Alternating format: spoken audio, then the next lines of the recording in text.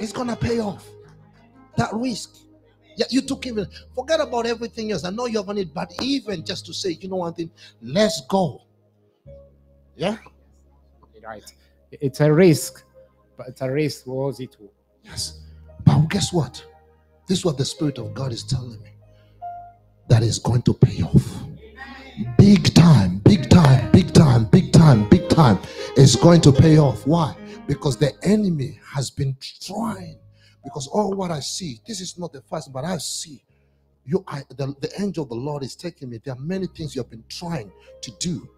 But no matter what happened, there's always been one obstacle after another obstacle, delay after delay. But the Lord says right now, get yourself ready.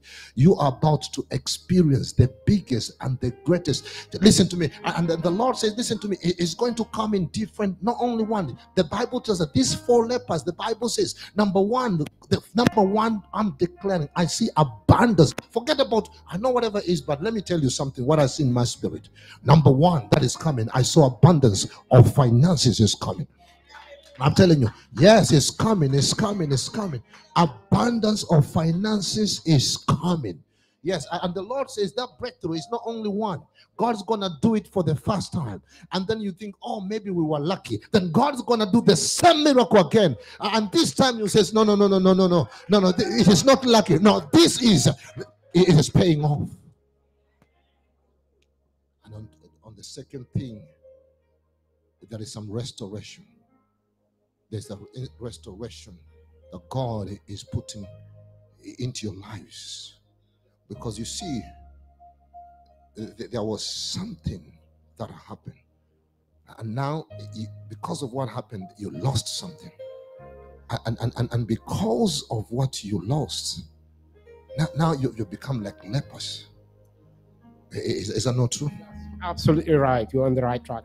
But today, God says, those who have been laughing at you, thinking that you made a mistake, God says they will see with their own eyes what is about to do in your life. Oh, did you hear what I said? Amen. They will see. God says they will see. They will see. Because as I speak to you right now, just like what happened to Shadrach, Meshach, and Abednego, the 4th person was the Son of God. As I speak to you right now, Jesus, I know before you've prayed, I know before you've asked God, but I came here to declare officially, Jesus now is in your boat. Oh, did you hear what I said? Jesus is in your boat. He said, right now, no, I'm telling you, he is in your boat. I know you prayed. I know sometimes you've said Jesus is with us. No, he wasn't. Now he is. Today. I said today. I said now. As you walked into that door and you came through here, today is the first time in your life. Get yourself ready. Even in the dreams, God will show you. No, he will show you. Lift up your hands. Father, right now, give you praise. Let your anointing